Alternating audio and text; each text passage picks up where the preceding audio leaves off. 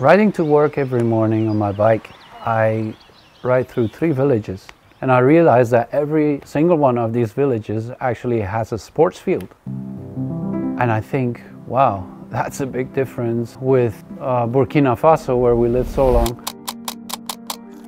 In fact, the national rugby team, they practice in an industrial zone because there's street lights, and they just practice on a piece of street.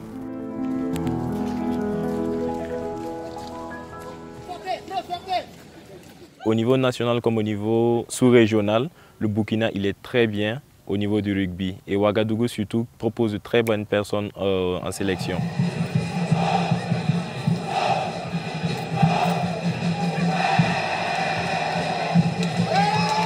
As Paam Laafi had a chance to buy 25 acres of land, we realized that there was enough space to build a children's community center. And one of the things we wanted to start with was to create a sports facility or a sports field.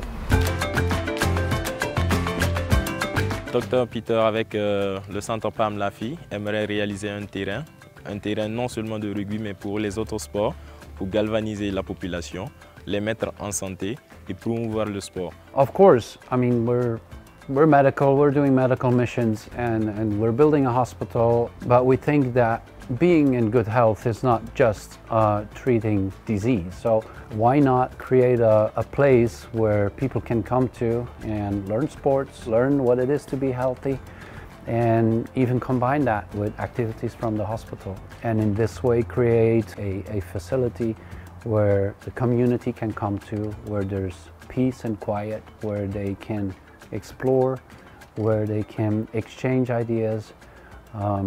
It's something that's really needed in a country like Burkina Faso.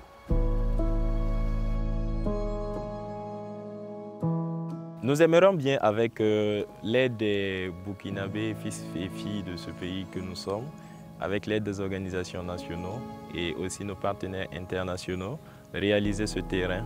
Et nous comptons beaucoup sur vous pour le soutien physique, moral et aussi matériel et financier. Merci.